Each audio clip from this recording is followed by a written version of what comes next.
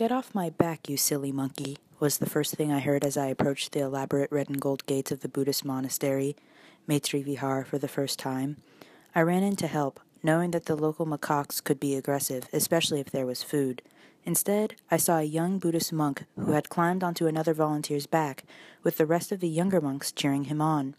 After celebrating his victory, he hopped back down off of her and hugged her with a silly smile. Buddhist monks goofing off and being called monkeys? I definitely wasn't expecting that. Is that kind of behavior even allowed at a monastery? Monks aren't supposed to goof off. Are they? These tiny monks really are monkeys. Amelie, a fellow volunteer from Germany, had told me that they got the nickname from being super hyper. I didn't realize exactly how much energy these boys had until the first day of English class. We decided to play hangman with the young monks to help them practice their English letters and spelling.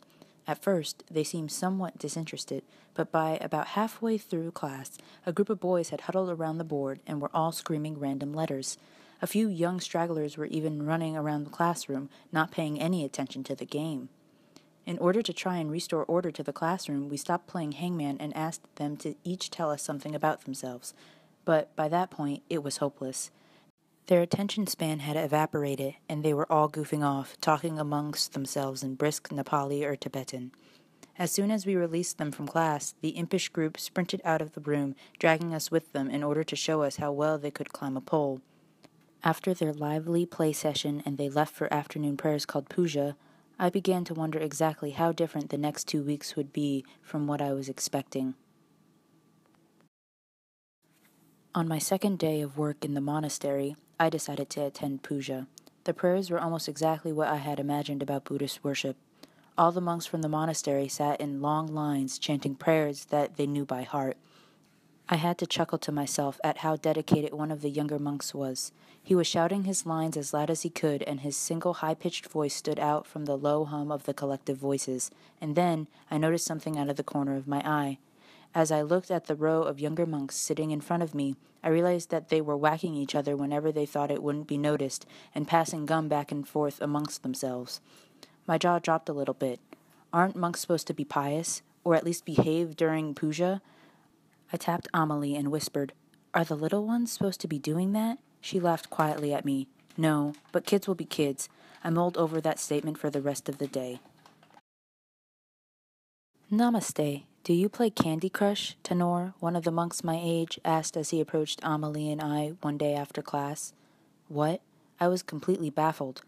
Were the older monks here allowed to have cell phones? I didn't think that modern technology of any sort would be permitted in a Buddhist monastery, much less cell phones. Not only that, but they played Candy Crush on their phones for fun?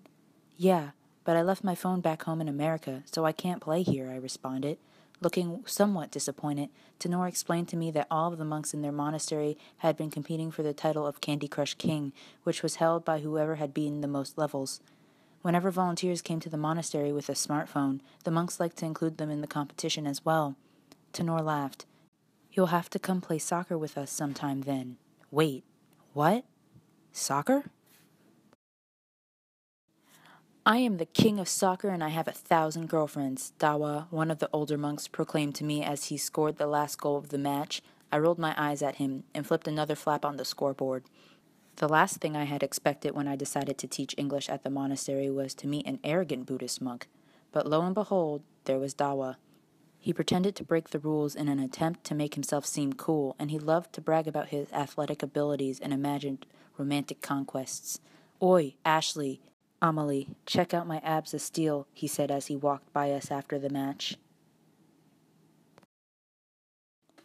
I never thought that tiny Buddhist monks would help me break into a UNESCO World Heritage Site. Miss, follow us," my young students cried as they dragged me out of the monastery. I had decided to visit my students at the monastery on our day off, and the little monks really wanted me to play with them at Soyambu, otherwise known as Monkey Temple. However, to get into the temple, I would have to pay a big entrance fee unless they could somehow get me in. Sure enough, the little monks knew just how to sneak me in. Bypassing the main entrance, they pulled me up the few remaining stairs from their monastery to the top of the hill, and just like that, I was in the marketplace of Monkey Temple. I was so worried the whole time that someone was going to catch me, and my little monks were going to get in trouble for sneaking me into Soyambu. but I mostly just got a lot of weird glances for being a white female surrounded by a mass of tiny Buddhist monks. We went to their favorite spot and played for a while before chilling out with some ice cream that a local vendor had been selling.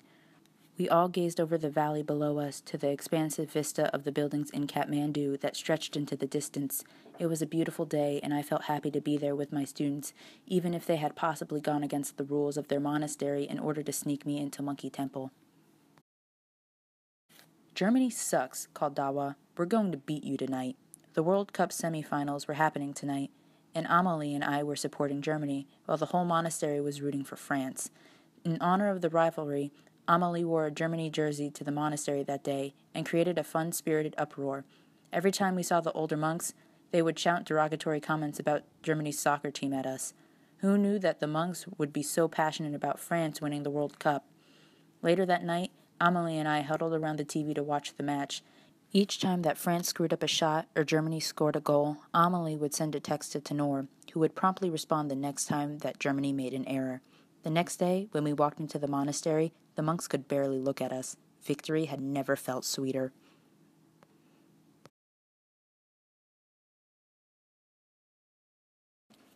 After my next to last day of teaching, I decided to relax in the cafe neighboring the monastery for a little while.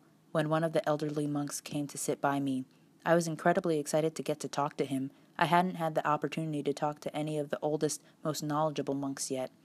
"Do Buddhist monks meditate?" was the first question I blurted out after greeting him and introducing myself.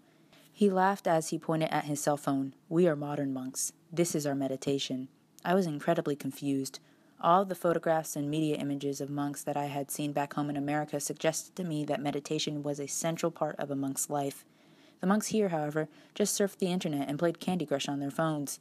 Even the older monks had become accustomed to these new technologies. After that, we talked for an hour or two about Buddhism and Nepal and America, but my mind kept wandering back to the first question I asked that day. After hugging all of my little monkeys and waving goodbye to Tenor, Dawa, and the rest of my older monk friends, I walked out of the front gate for the last time.